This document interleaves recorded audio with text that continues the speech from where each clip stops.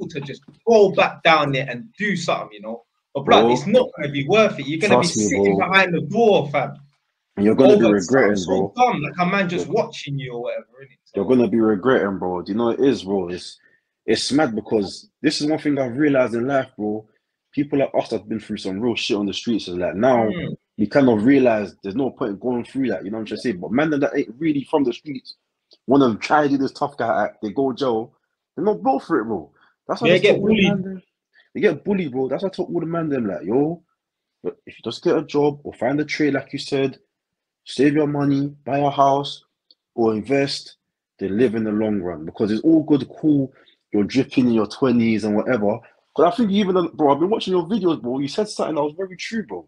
All these guys driving the Mercs in the early 20s, the Beamers, when they're 40s, they're driving shit cars, bro. That can't be me, bro. You get it, bro. It's wild, bro.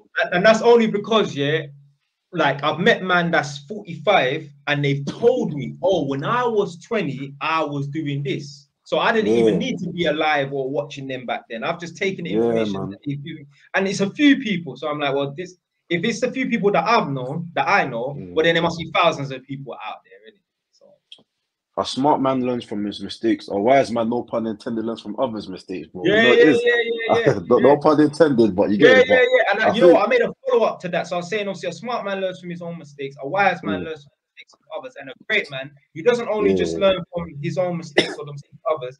He learns from other people's mistakes, and then he tells other people man, so that they don't make those mistakes as well. And I'm telling you, bro, I think my epiphany in life was, bro, honestly, bro, I think I was 19. Obviously, man's out here doing whatever. Man should with all the niggas that are older than man, so they're like 24. Bro, man's just sitting down, the youth smoking a zoot.